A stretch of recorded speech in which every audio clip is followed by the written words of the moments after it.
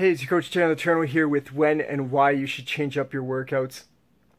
After a while, you've been doing the same workout over and over again, your body starts to adapt to that workout and you're not really challenging yourself anymore. If you're not upping your weights, you're not increasing your time or your intensity, you can change up your workout. I've been doing one workout for 8 weeks, and towards the end, I wasn't really sore from the workouts. I kind of got used to them.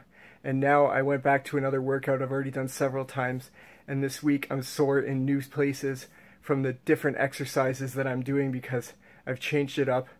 Different trainer, different exercises. So it's not the same, and I'm challenging myself all over again even though I've already done this program before.